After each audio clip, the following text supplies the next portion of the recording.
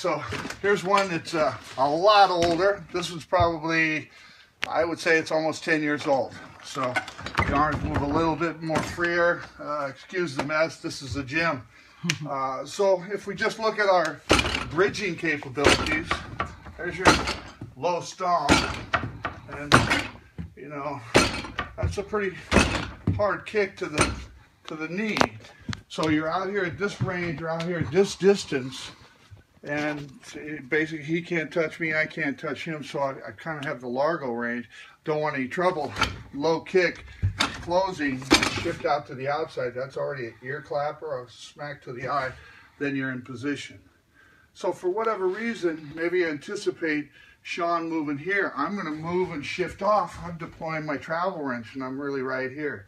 So I've got this guy in position to where I can simulate movement, but at the same time, I can function and move around to add different opponents, that type of thing. So I like the Silent Fighter in regard to putting the Bob in the game or a training partner, anything like that. Looking at your weapon deployment.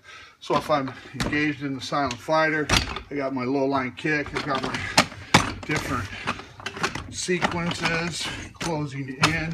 As I come out, I'm already here. Got my travel wrench, I'm inside, low punch, swing engage, just like that. You know, swing engage, inside, outside, straight punch in. Got the low leg pickup, leg lock, that type of thing.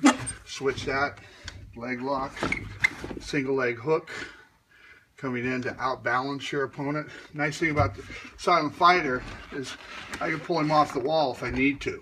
You see? So I try to move him around quite a bit. That's why I call it manhandling 101.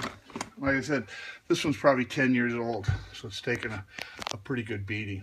All right, KellyWarden.com.